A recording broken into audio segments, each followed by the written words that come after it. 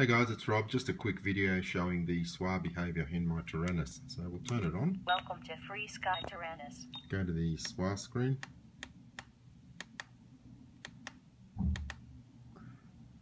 And you'll see it's reading 1. Now if I touch the antenna at all, that's going to go up to 16 or higher. You can see it's going higher than 16, they're up to 32. If I let go, it'll drop back to 16 every time. Now, usually it stays at 16, or within 2 to 3 minutes it'll drop back to 1. But the only way I can usually get it back to 1 reliably is to turn the radio off and turn it on again. Welcome to Free Sky Taranis. And go into that SWR display again, and there you see 1.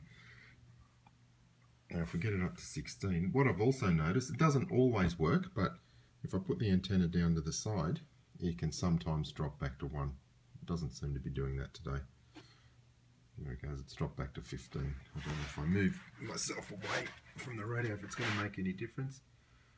No, and sometimes when I put the antenna there it drops back to 1 straight away, but it doesn't appear to be doing that at the moment. Yeah, I'll just lift the radio off the ground. You can see it's dropped back to 13. But apparently any reading under 51 is normal, so I'm not too worried about it. There it goes.